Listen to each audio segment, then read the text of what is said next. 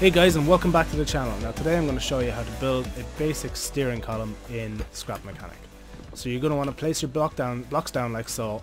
You're going to put one of these down, a bearing, attach a block, attach a suspension piece, and attach another block. Then you're going to want to seal that off inside the body of it, like so, and then seal that off. And basically all you have to do then is attach a steering column and wire it up. And as you can see, we have left and right turn, and it's a really simple way. And I'll show you some vehicles that I've used this on before. Let's just build this.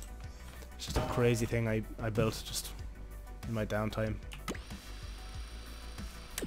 And as you can see, it's based off the same principle. I was using these thrusters down below just to give me extra turning ability.